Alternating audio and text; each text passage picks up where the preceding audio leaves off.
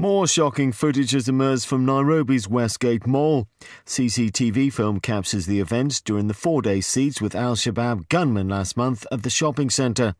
But this latest footage appears to show government soldiers helping themselves to goods in an abandoned supermarket. The troops enter the Naku mat holding their guns, and then are caught on camera leaving carrying plastic bags looking like they've just been shopping. Other soldiers appear to go through items at various counters next to the supermarket entrance. Kenyan MPs and the army who are investigating the attack have repeatedly denied allegations that troops looted the shopping centre during the 4-day standoff. Instead, they've accused business owners of using the allegations as a way of getting compensation from insurance firms.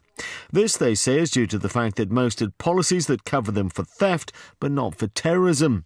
The official death toll from the attack remains at 61 civilians, 6 soldiers and 5 attackers, although more bodies have been recovered from the rubble in the last few days.